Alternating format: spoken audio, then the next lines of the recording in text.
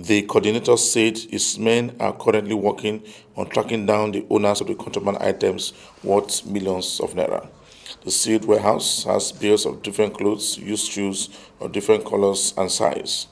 He said, going by customs rules in Nigeria, used shoes and second-hand clothing are on the contraband list. If it's sports canvas imported, duty should be paid on them, then that one is allowable. But if it is second-hand, so we don't encourage second-hand sandals or canvas or calf or whatever into the country. Comparing whatever gain they may be making and comparing the loss that they are losing now, look at it now. All this warehouse is now outright forfeited to government.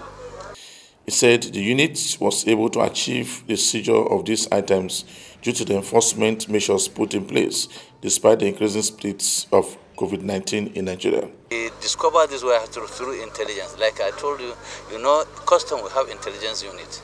So they are working day and night too. They are not sleeping. The seized items were fully loaded in a truck onward to Customs warehouse. He said that the anti-smuggling unit is ready to wipe out smuggling in Nigeria and noted that the government will continue to protect Nigerian products. Egeseme Itinye, AIT News, Lagos.